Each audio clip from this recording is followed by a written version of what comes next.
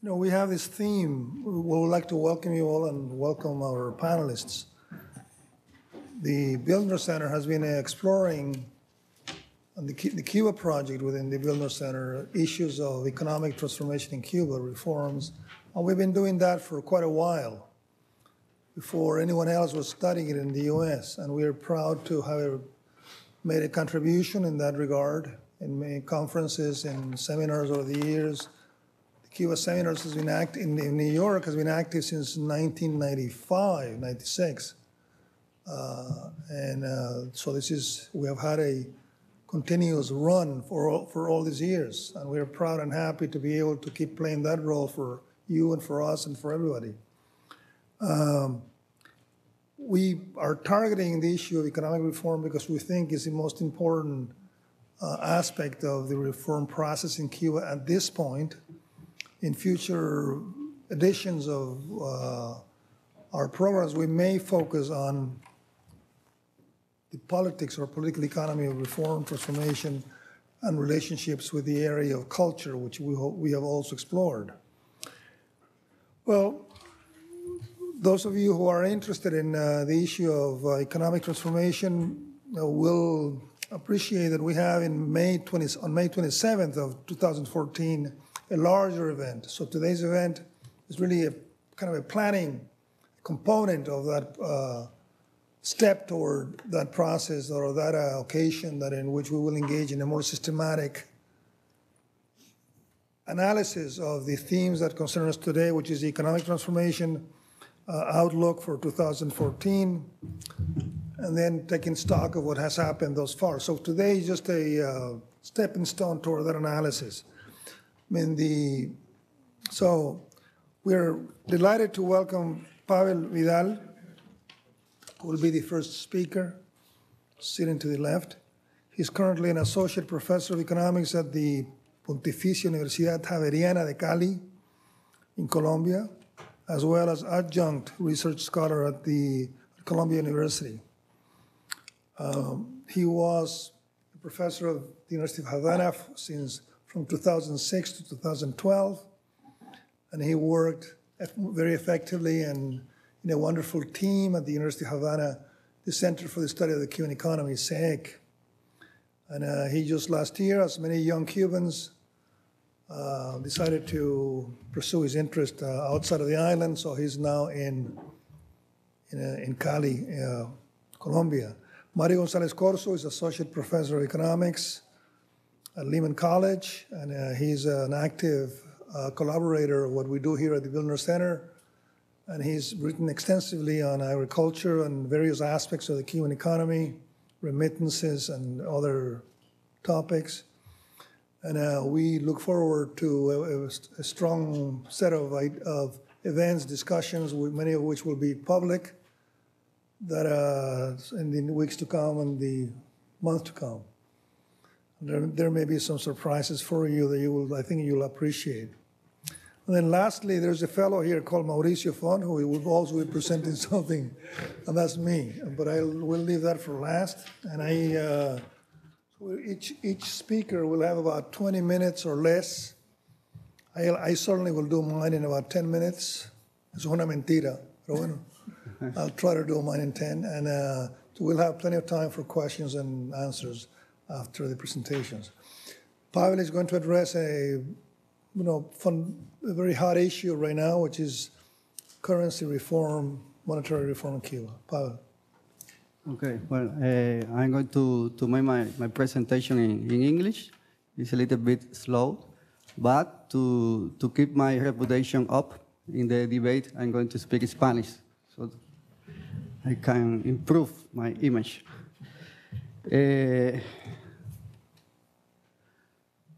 We have been talking about the monetary duality for a long time.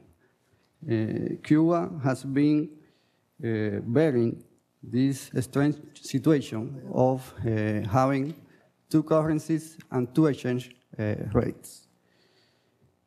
In the early, the two currencies was the Cuban peso and the dollars.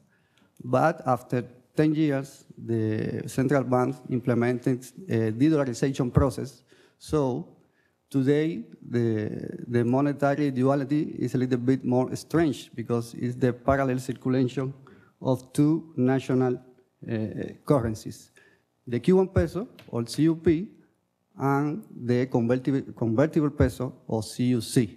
So what I want to talk this afternoon is the process that the government is planning to implement for the next 3 years to move the economy to a single currency. The government of Fidel Castro did almost nothing to eliminate the monetary duality. However, with the Raúl Castro process of reform, the monetary duality, the elimination of monetary duality, seems to be a priority. We can see in that documents, famous documents, the guideline for the economic policy, social and economic policy up to 2016, that there is a chapter dedicated to the financial and monetary policy. In that chapter, there are two objectives. One is the microfinance, which is already in place. There is some small but positive outcome in the microfinance process. And there is a priority and a commitment, official commitment to move the economy to a single currency.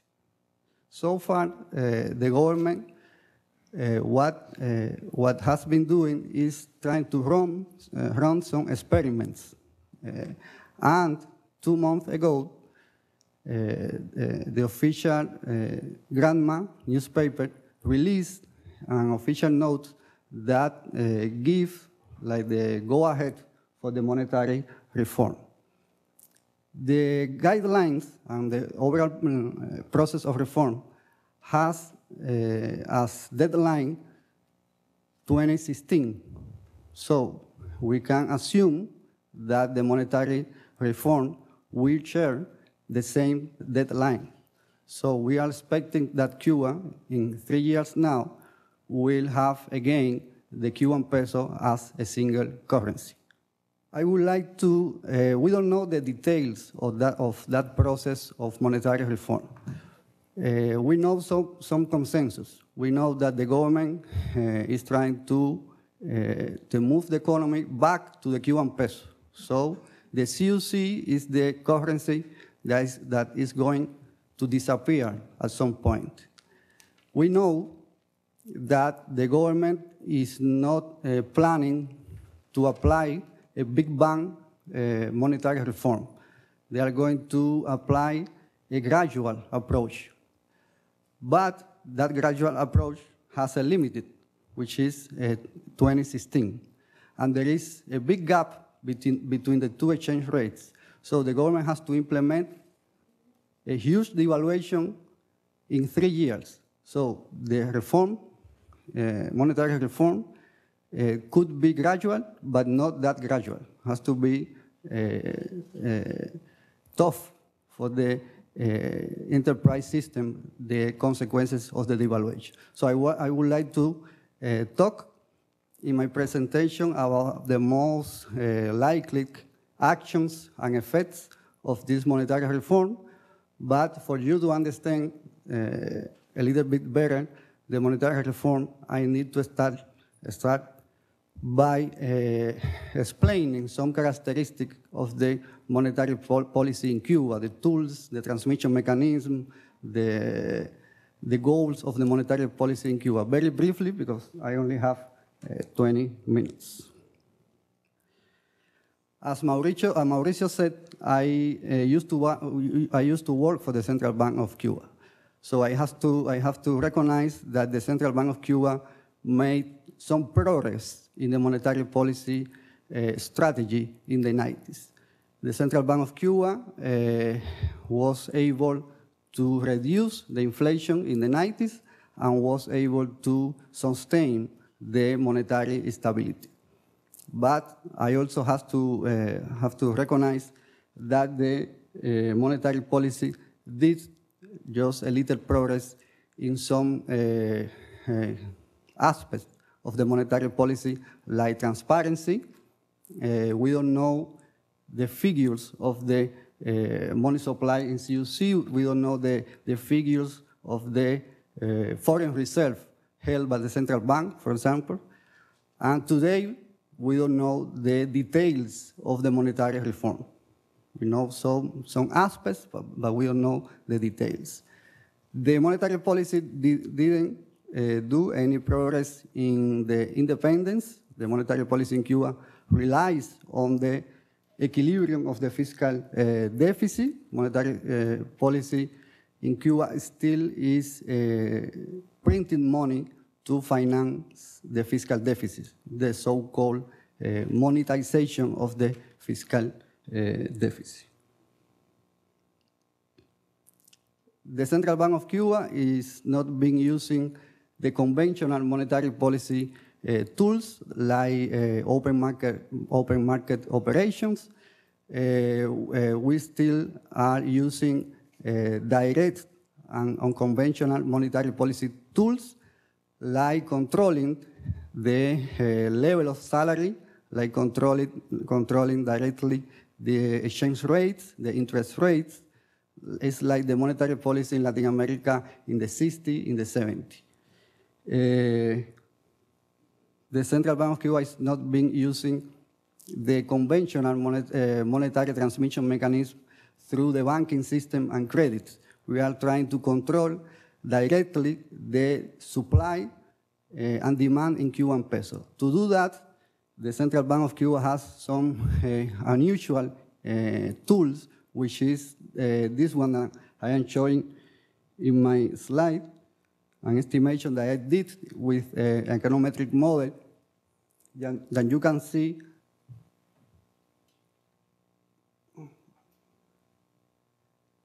the significant effects, the dynamic effects from 6 months to 1 year of this instrument. The central bank sells dollar to Minsin, so they can encourage the sales of Cuban pesos, of products in Cuban pesos. So the Central Bank of Cuba has not been controlling the money supply, buying and selling bonds, but buying and selling products, Cuban peso products. It's unusual, but it's been working.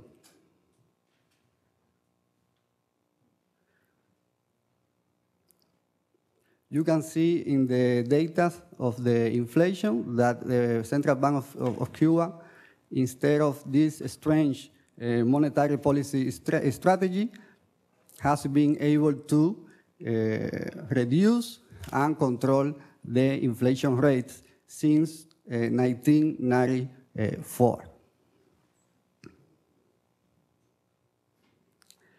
In fact, low inflation is one of the advantages of the current economic reform in Cuba. We can see in the guidelines and the whole process of Raúl Castro's reform that the reform is not focused in a stabilization program. There is not need for a stabilization program because the inflation is low. So monetary and the economic policy can focus on the elimination of the dual currency, can focus on the liberalization process and the structural reforms. That's one of the advantages of the Cuban reform today if you compare with the reform in the early 90s. However, this inflation path can change. I mean, all the process of monetary reform would lead to a significant devaluation of the official exchange rate that can resulted in a higher inflation. And we can connect these figures with the roots, the origin of the monetary duality. In this period of high inflation, what happened in Cuba was that people started to substitute the US dollar by the Cuban peso because of the high inflation and also because of the devaluation of the exchange rate of the Cuban peso. People lost confidence in the Cuban peso and substitute to the US dollar. In this figure, we can find the reasons why Cuba has now two currencies. The monetary development in Cuba started as a process of partial dollarization. This dollarization started in the informal market, but later the government used the dollarization to promote stability, to promote a group of sectors that will be very important for the recovery of the crisis. The government used the US dollar to promote the entrance of remittances, to promote foreign direct investment, to promote export, to promote stability in the economy. So monetary development in Cuba started as a process of partial dollarization that at the beginning was an informal dollarization, but later it was an official dollarization.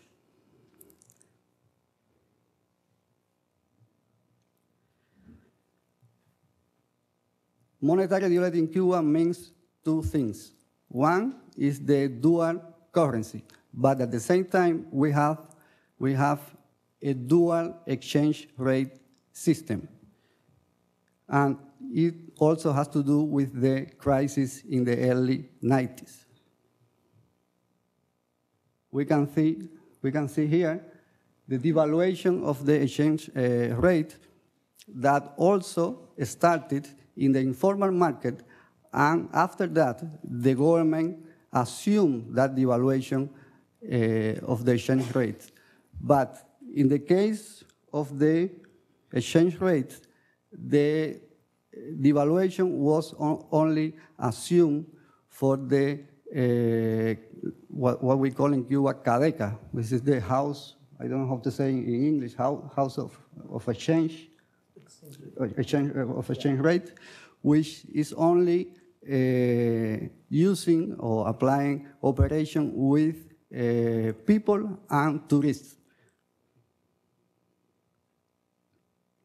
So the devaluation was never taken into the balance sheet financing or trade operation of the state-owned enterprises. State-owned enterprises, SOEs,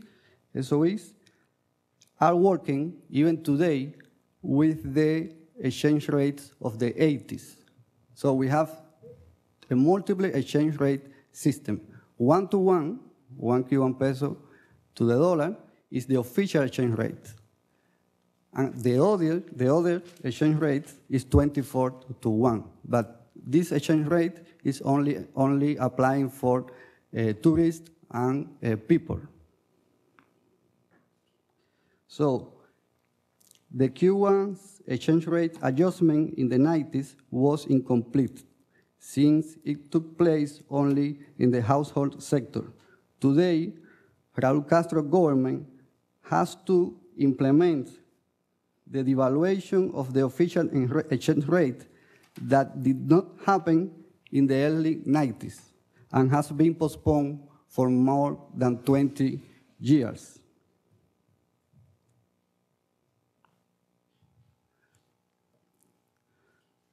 After the partial dollarization of the economy, we have the parallel circulation of the Cuban peso and the dollar for 10 years, from 1993 to 2003. In 2003 and 2004, the Central Bank of Cuba implemented a de-dollarization process. But the USD was not replaced for the Cuban peso, but for a third currency, the CUC. That's how we were able to de-dollarize the economy, but the monetary duality remains. In the future, what the government is planning to do, to the best of my knowledge, is to move the economy back to the Cuban peso. So in the future, the CUC is going to disappear, and the economy will have as a single currency again the Cuban peso. On the other hand, the dual exchange rate system has not shifted at all in the last 20 years. To the best of my knowledge, I don't know the details, but I think that what the government is planning to do for the monetary reform is to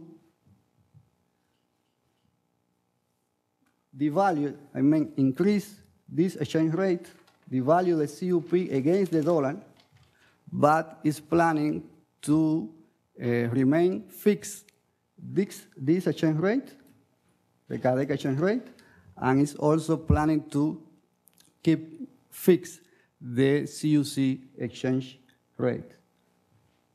The main measure that the government is going to implement to get rid of the monetary duality is the devaluation only of the official exchange rate.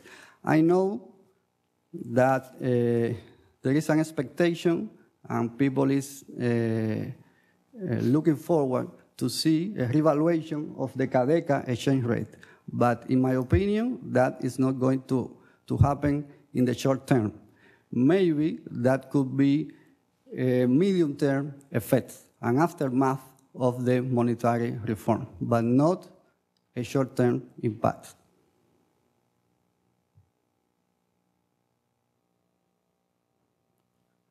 As I said, we don't know the details, but we know some consensus. We know that they are going to try to reestablish the CUP as a single currency. They are trying to devalue the official exchange rate, and they are trying to do it as gradual as possible.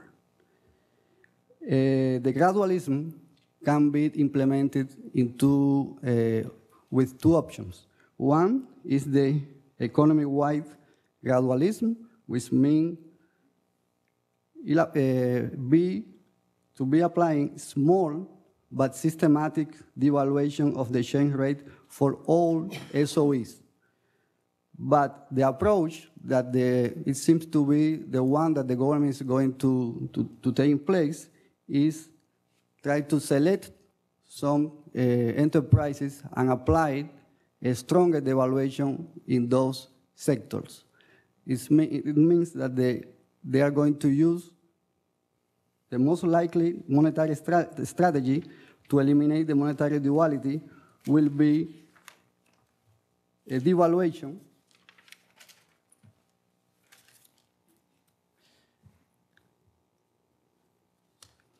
a strong devaluation in some sectors.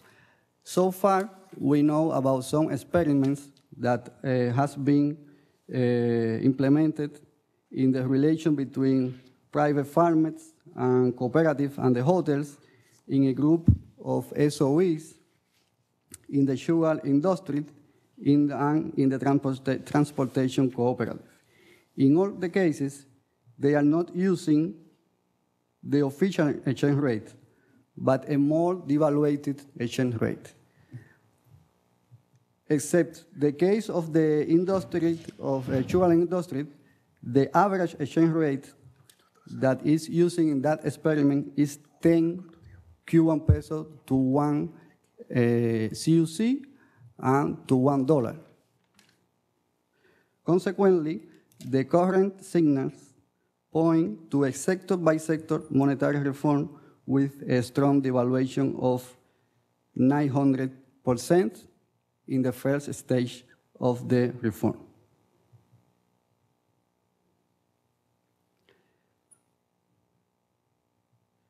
The devaluation of the official exchange rate will bring about cost and benefits. The devaluation of the official exchange rate will change all the financial situation of SOEs. The devaluation will put stress on the accounting and the financial situation of SOEs, especially especially in the balance sheet with that kind of situation of mismatched currency. Some SOEs with, that today have a profit will have to go into bankruptcy after the devaluation. That will be one of the costs. Another cost has to do with the so-called pass-through effects. If you devalue the exchange rate, that devaluation can go through all the enterprise system and resulted in higher prices for consumer. So the devaluation will have, as another cost, a higher inflation rate. The paradox is that all that costs are for a good end. This is an unavoidable shock, but that has to be applied in order to get more transparent and more transparent balance sheets and more transparent relative prices. So they can reflect the actual efficiency and productivity of the SOEs. This is one of the balance that have to be get for the government. They have to apply a shock, but that have to be a shock that can be managed for SOEs.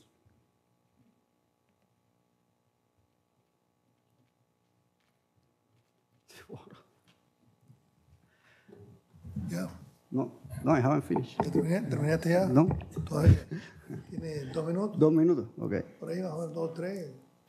I know it's very complicated, very fascinating stuff, central in the weeks to come. So please do take 3 of my minutes. Okay. Of your minutes.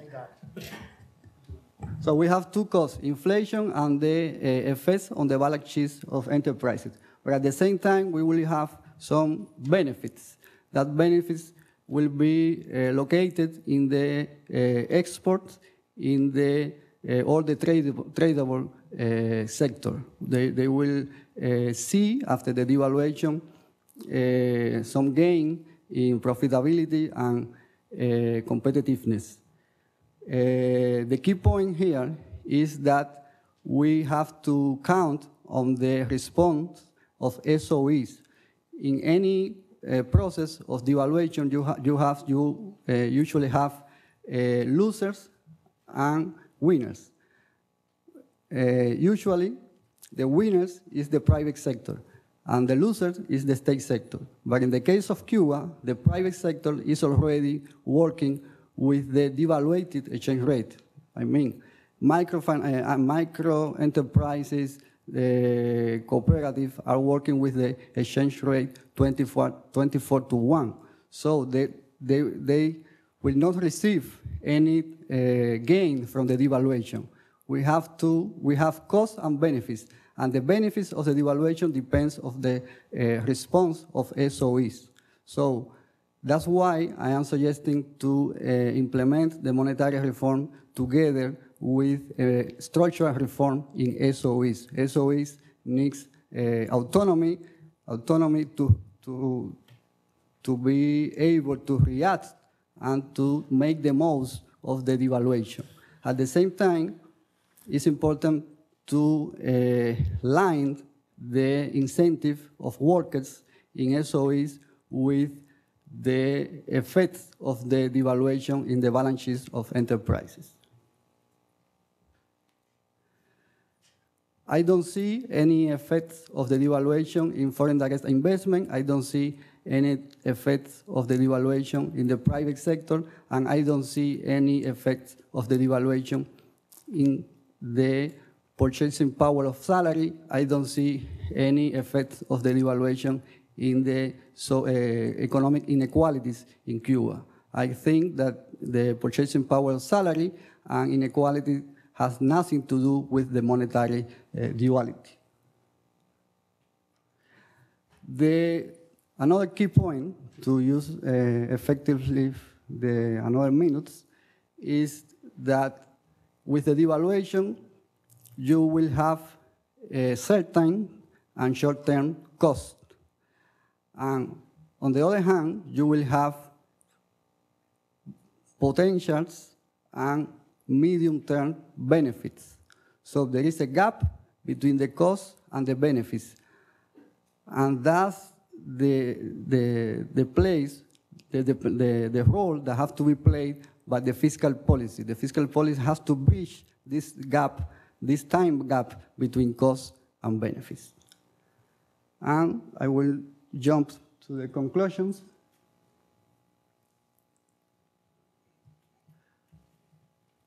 I have to read it.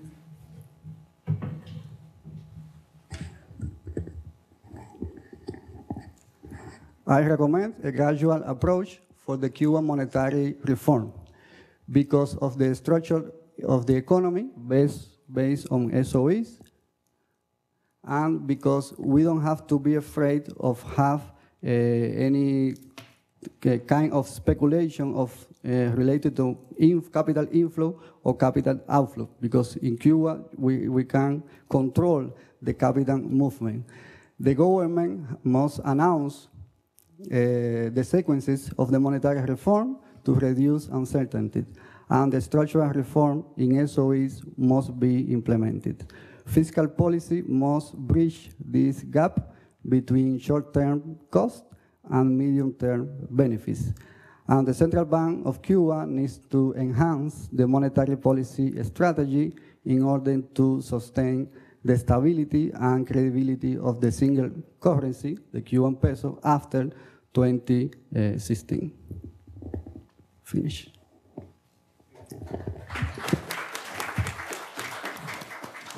It's a very rich, very nuanced analysis of the situation of the dual currency reform in Cuba. Probably the key reform in the weeks and months to come, and years. I guess you said a margin of three years, huh? 2015. Pavel has identified likely winners and likely losers, and he has given us a very interesting study of or perspective on what we need to focus on in the near future. Mario, I mean, many of us think that monetary reform has to happen with the reforms in the production systems, and they would be unthinkable unless they happen at the same time. We need to have more production to sustain these major transformations of the economy, of the currency.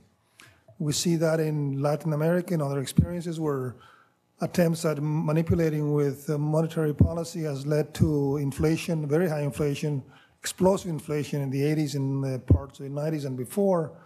And only when that was accompanied by sustained expansion in the productive sector were you able to accomplish the dual goals of growth, reform, and structural reform and monetary reform. Mario is going to dwell on one aspect of the reforms in Cuba that is perhaps central also to this whole equation that I used to sketch to you, which is a transformation of the agricultural sector. Mario? Okay, so thank you, everyone. Good afternoon, and I want to say that it's a pleasure to have Pavel here, who is a friend and a colleague from a long time. It's also a pleasure to have everyone here. Back in September, we had a panel in which I presented the chapter that I wrote in the Handbook of Cuban Studies book that we published, which was basically an overview of the agricultural reforms in Cuba.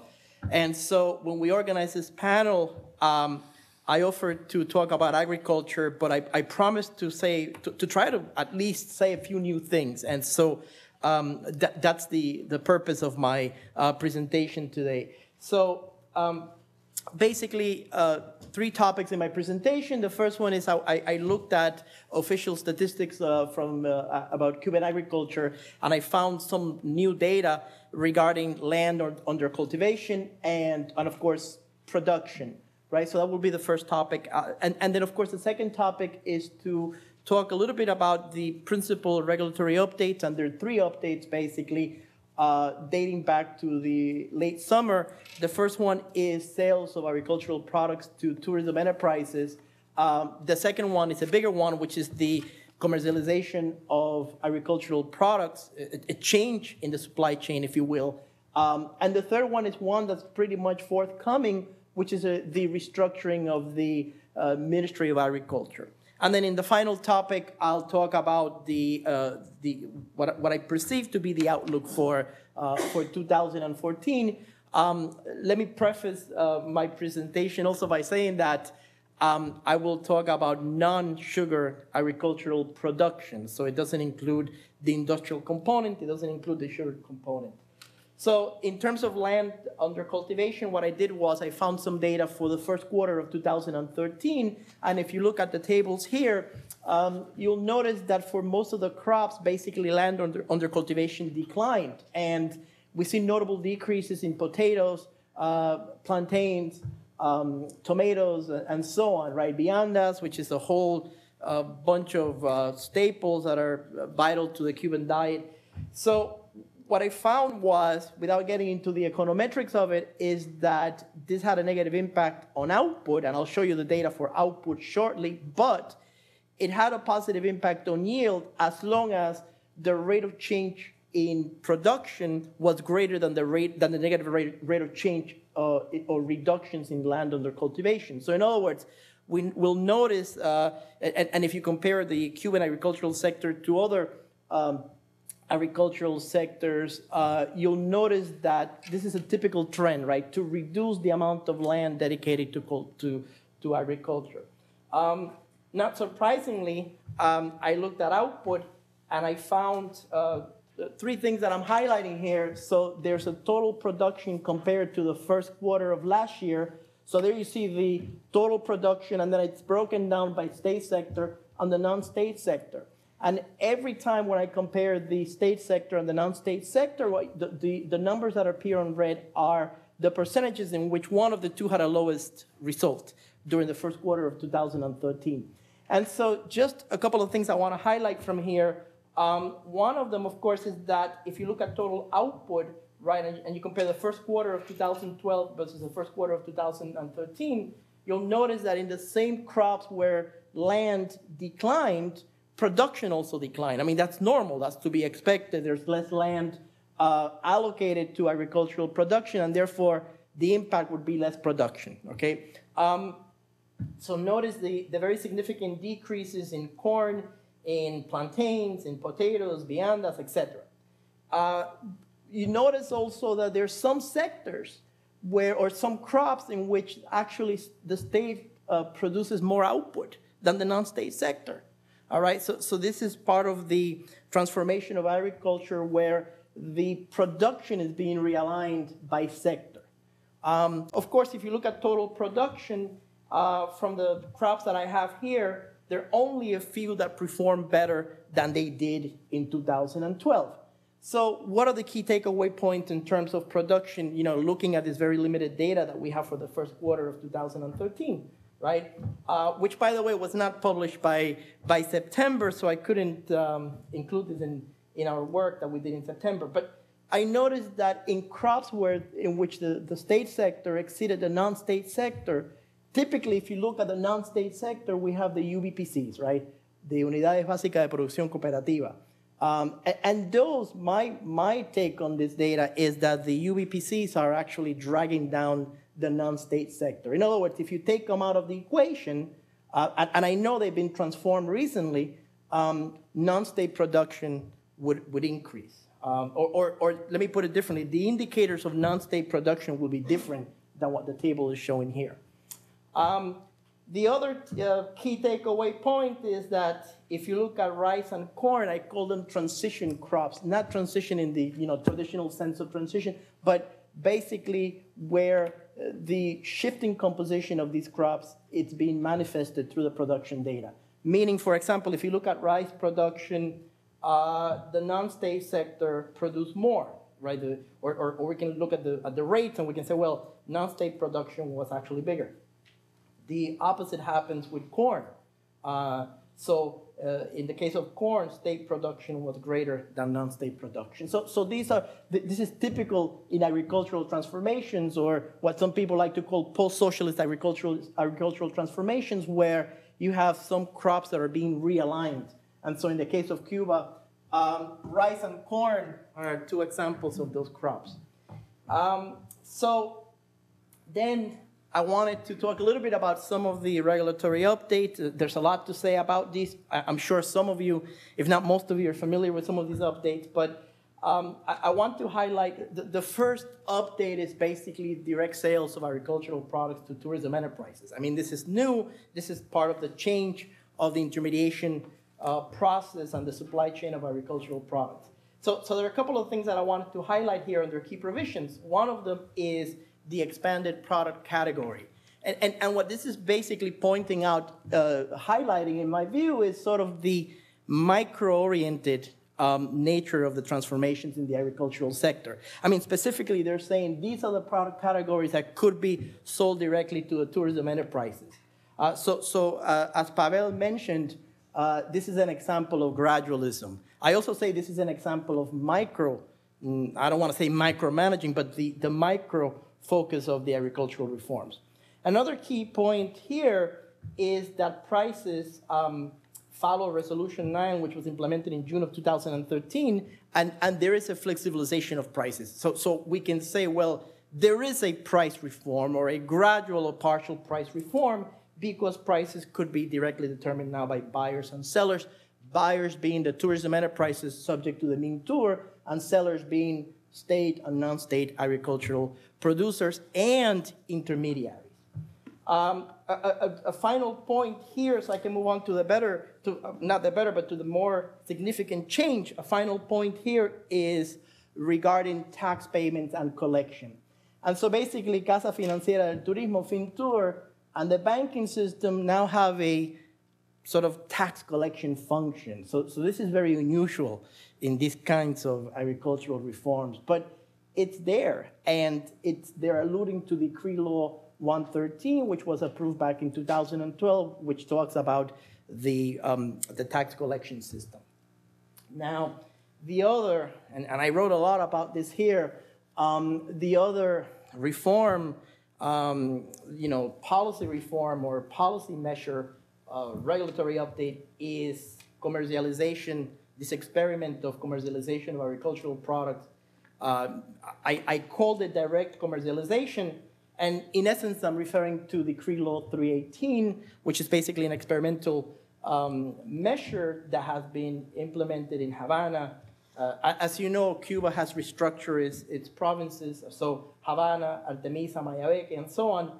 And another key point here is that there's a plan to expand this nationwide by 2015. So what does this mean, basically?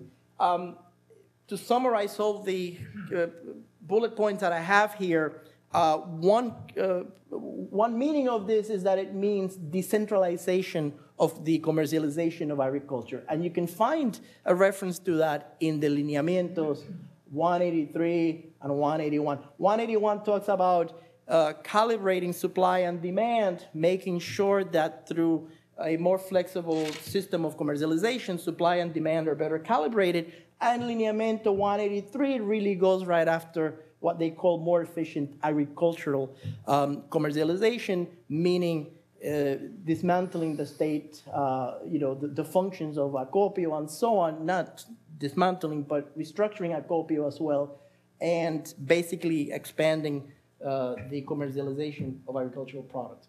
Another key point here about decentralization is this creation of provincial administration councils that will really now at a decentralized level, not at the Ministry of Agriculture, the administration councils will be responsible for implementing Decree Law 318.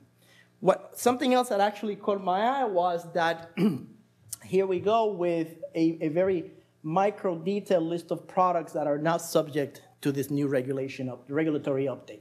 So beef, milk, coffee, honey, tobacco, cocoa, etc. are excluded from this regulation.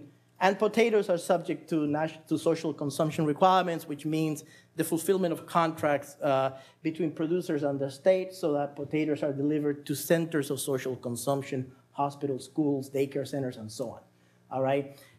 So I continue with the same decree, which to me is the most significant update since September. And now we talk about who are the authorized participants. And here's the list. We have the state sector. And of course, what's new about this is the non-state sector. So which includes the UBPCs, the cooperativas de producción agrícola, the cooperativas de crédito y servicio, private farmers, self-employed workers who are not farmers, who are basically private intermediaries. The resolution talks about carretilleros, but it's more than the carretilleros. It's actually private individuals who are licensed to commercialize, to sell, to broker agricultural products. Something else that caught my eye that I think it's new is what are the retail outlets? And the one that's there on the top of my list, which are the mercados agropecuarios estatales, are being transformed into what are called non-agricultural cooperatives. So these are basically now no longer, although the title remains in some cases and so on. Just to give you an update, there's 77 of those in Havana, and I counted 22 in Artemisa and Mayabeque. So we're talking about 99 mercados agropecuarios that have been sort of transformed into non-agricultural cooperatives. And also a new development is the mercados arrendados, which are basically these newly created markets or outlets that are leased by the state to the non-state producers. I want to pause here and say that there's a quote by Marino Murillo where he talks about changing gestión or changing management functions, administrative functions, without changing or altering the property forms in agriculture. So that's something to bear in mind. It's not just sin prisa pero sin pausa and all that kind of stuff, but it's also the conceptual framework of changing the management of agricultural enterprises, changing the managerial practices, administrative practices, but not changing radically the property form. That's a key point behind all these regulatory updates. Retail prices are divided into two categories, those that are fixed by the Ministry of Finance and those that could be negotiated between sellers and buyers. Another development are the mercados de abastos, which are basically, I guess in English I call them wholesale outlets or wholesale markets. I think outlets would be probably better. They're located in Havana only as an experiment, and this is basically where enterprises, this is not at the retail level, this is at the wholesale level, enterprises can come and purchase agricultural products directly at wholesale prices from the producers, right? Including, and not only from the producers, but I'm going to harp on it again, including intermediaries. And so at the bottom here, we see intermediaries and we see new forms of intermediation, which is also new, which are self-employed workers that are licensed to be agricultural intermediaries and cooperatives. And in parentheses, I put there that the cooperatives are exempt from paying sales taxes for the first 3 months as a way to incentivize the development of these kind of intermediary-based cooperatives. The minister did say in a speech that the updated agricultural model would give a greater priority to cooperatives rather than self-employed workers. So they receive preferential tax treatment, and down the line, there are many different reforms coming, I think, to give priority to cooperatives. Then the third leg of this update is the planned restructuring of the Ministry of Agriculture. And it's broken down into 3 phases. As you can see there, we have the budget system first quarter, next month of 2014 to the first quarter of 2015, updating, modernizing the budget system, transforming that system. The second phase is the creation of provincial enterprises, empresas provinciales, something new also, from the second quarter of 2014 to the second quarter of 2015. And then phase 3, replacing the provincial and municipal delegations and so on. But if you look on the other measures, I found these two to be very significant, right? Provincial enterprises will be transferred away from the ministry to provincial administration, and the fusion of 15 agricultural research stations. As most of you probably know, Cuba has developed an extensive degree of experience in agricultural research. And so they're now looking at, joining those stations with some from the Ministry of Science, Technology, and the Environment. So that's sort of like an administrative reform. So the question that came up, the theme of our panel is, what is the outlook for 2014? And it's difficult, right, when you have such a complex system as agriculture. But a few points here. I think there will be a continued emphasis on updating the agricultural supply chain and distribution network. So Resolution 318 expanded, modified, or as the Cubans like to say, perfected, right? Getting closer to perfection. Another outlook, or part of the outlook, is if we look at output, the same trend: lower output, higher yields as land is reduced and as the reduction of land is greater than the declines in output. Okay, in output. Another component, I think, will be the expansion of agricultural input markets, but with limited results because of some existing constraints and so on. The other point, I think, another significant element in the agricultural sector in 2014, if we look forward, I think it's reasonable to expect a gradualist approach to restructuring using experiments, right? The Cubans seem to discover that experiments are a good way to see if things are going to work. So I mentioned here an experiment that's taking place in the Isla de la Juventud, which is basically creating input markets where agricultural producers, state and non-state agricultural producers, can buy inputs, a list of inputs at fair prices or moderate prices in Cuban currency, right? We're talking on monetary duality, so this is an experiment.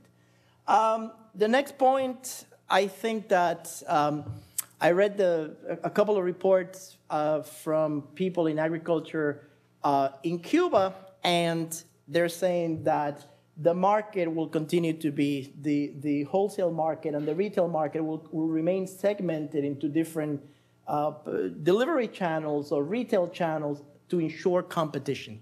I don't remember exactly who said this, but there was an official who basically made this comment, which I found that I agree with, because it would be very difficult to unify. If monetary unification is difficult, imagine unifying all those markets. That's also a big project. So I have a couple of questions sort of thinking ahead towards 2014, and one of them is, will there be an extension of Decree Law 318? Meaning, will they continue to expand the commercialization of agricultural products? Will it be rolled out nationally, and what would be the impact of that? My other question has to do with Decree Law 300, which came out in October of last year, which is basically expanding the transfer of idle state lands to cooperative, to non-state producers on their usufruct. So my question is, will that continue, right? I haven't read much about that. That's just a question that came up. And then, of course, the final question mark relates to the Ministry of Agriculture and the restructuring of the Ministry of Agriculture. Will that be executed during the time frame that, a very aggressive time frame announced by the Cubans? So I conclude my presentation saying that the big question mark in agriculture is, where else can agriculture go? I mean, so thank you very much. Okay. Gracias, Mario.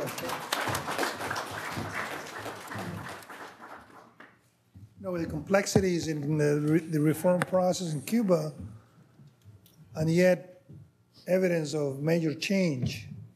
I'm almost tempted to, perhaps with some sense of humor in relation to New York City, call the situation in Cuba a tale of two brothers. Fidel Castro, as I will attempt to show, insisting on a very centralized model, and then Raúl Castro, as Pavel emphasized, insisting on a reform process involving decentralization, new forms of production, currency reform, and the like. So So I will start with the same kind of introduction that I used last time here. Then I will shift the emphasis. There's a serious reform process, reform drive, actualización, updating, lineamientos, sin prisa pero sin pausa, gradualism has been reaffirmed by both speakers before me. And then a series of reforms. It reminds us of the competition between reform processes, Cuba and the Soviet Union, the hare and the rabbit, and the rabbit being the shock therapy of the Eastern Bloc and Russia, and which one will come ahead and win in the end. So Raúl Castro's approach performed like the fabled tortoise, and in the end beat the hare's big bang to the finish line. Well, as we know, few at least, of the Eastern European countries, including Russia, faced years of abyss and collapse and failure. Will Cuba's gradualism be able to evade or prevent that from happening in Cuba? And will Cuba, therefore, will be able to come ahead and finish with a degree of success in the reform process? I think to make sense of that in a broader context, you need to look at what happened after 1986, and again, tale of two brothers. In 95, when Russia went and this old Soviet Union went through a reform process, Cuba insisted on reaffirmation of traditional centralization, and the elements of that reaction at that time are listed here. It was the Third Congress of the Communist Party, rectificación, and it was a reaffirmation of the policies of the past, a critique of bureaucracy, meaning kind of planning, modern planning like the Soviets. Material incentives and farmers' market were to be rejected in favor of more return to volunteer work, agrarian collectivization, rekindling of foreign incentives, and the primacy of politics over economic considerations. And throughout this whole process, a reaffirmation of Fidel Castro's personal leadership and style of building socialism in Cuba, still adapted practices from below, which we deal with in another presentation, could not be stopped. The whole story, as Pavel and both Pavel and Mario insisted, it starts with the collapse of the Soviet Union, and then the decrease in output in the Cuban economy, which was real in just about all sectors, services, industry, and agriculture. It was a 35% contraction, at least, perhaps more.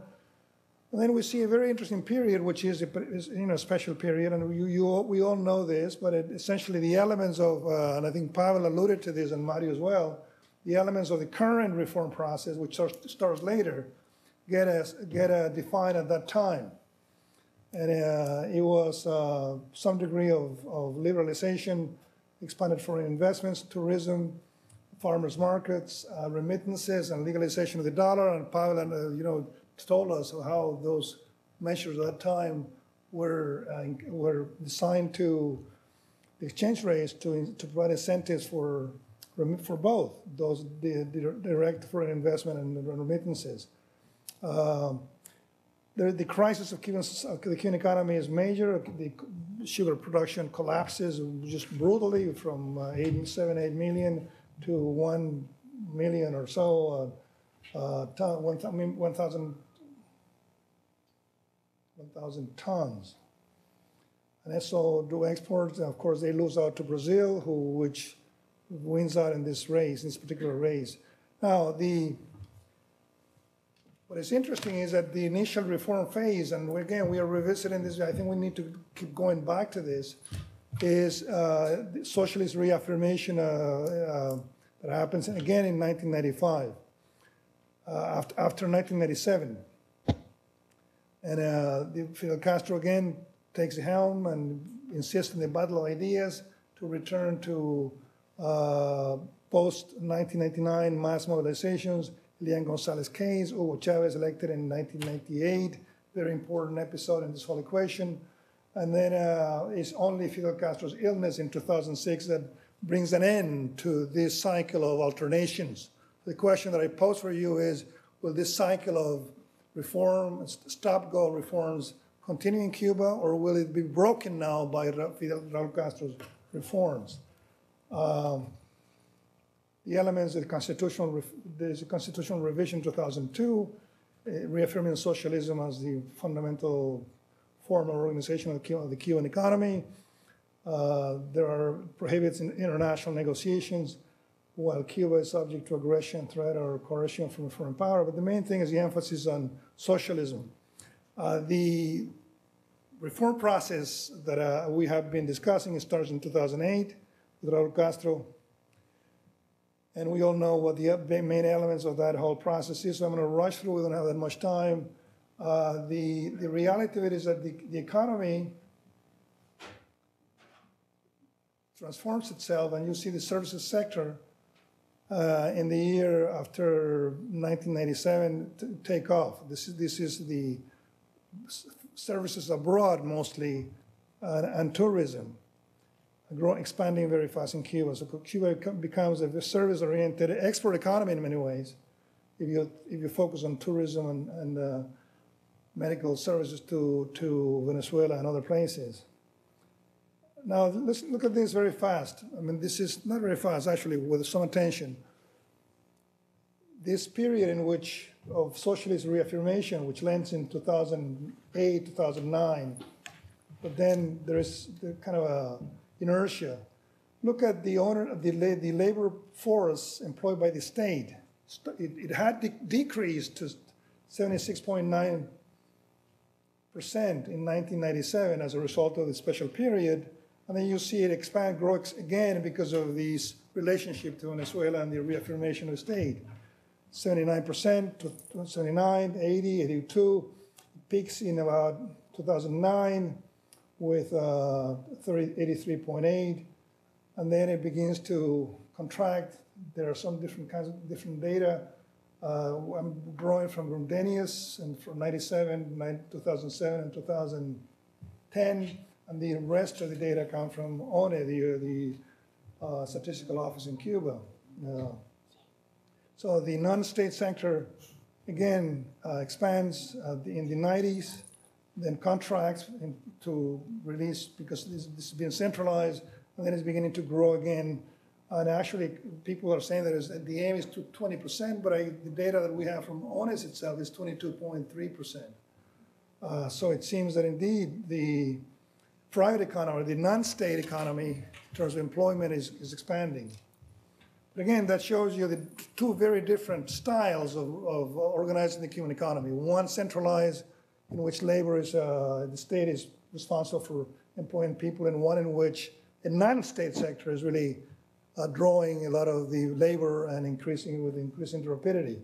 So presumably what we will have to look forward to in the years to come will be an expansion of this process.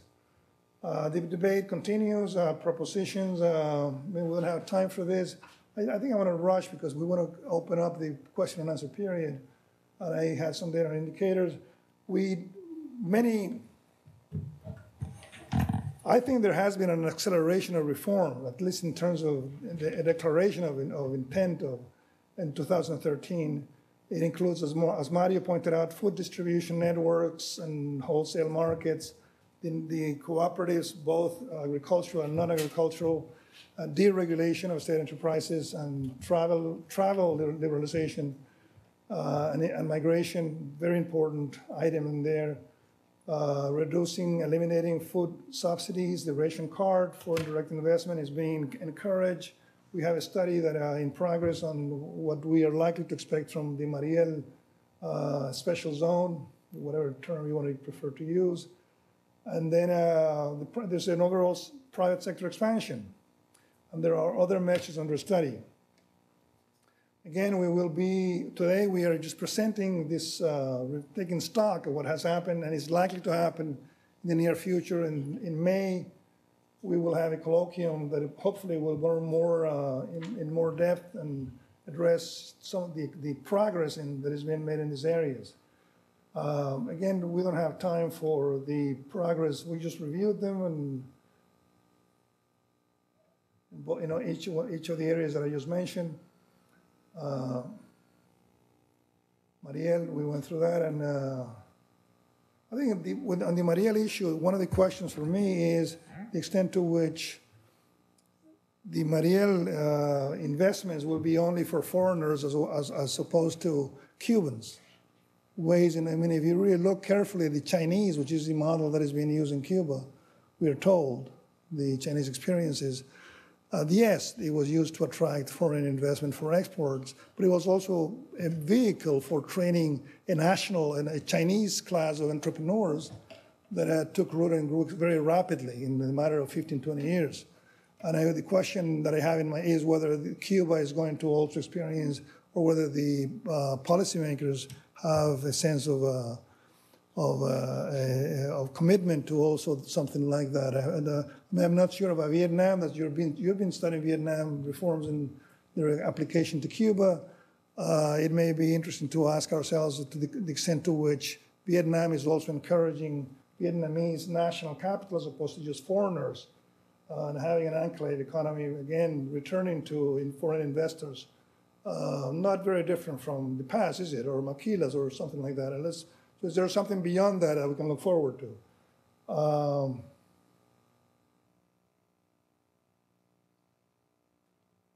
Well, I mean, again, just to reaffirm the recent reforms, so the dual currency sending. I think what I like to say is just that, again, a tale of two brothers. Pardon me, New Yorkers. Will Cuba really shift with Raul, or will it stay in this vaivén?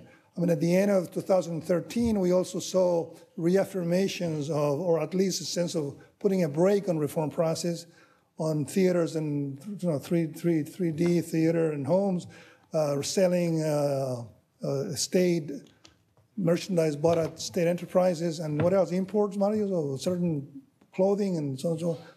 So a reaffirmation of restrictions on the non-state sector in 3 or 4 main areas. So what is happening in Cuba? Do we have this impulse to reform, which is also accompanied by a sense of a break, a sense of ambivalence, a sense of, gosh, let's preserve socialism?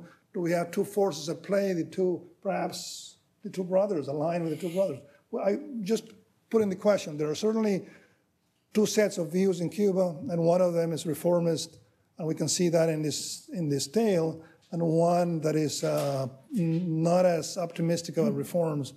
And I think that's also something to be watched in the month and weeks to come. And I certainly will be looking at this, many of us will be looking at this in a very careful way. But again, the main thing is here is what's happening in Cuba, not what we wish that happens. And we can come back in May and we can address these issues jointly. So at this point, I'd like to conclude. Thank you. And I'd like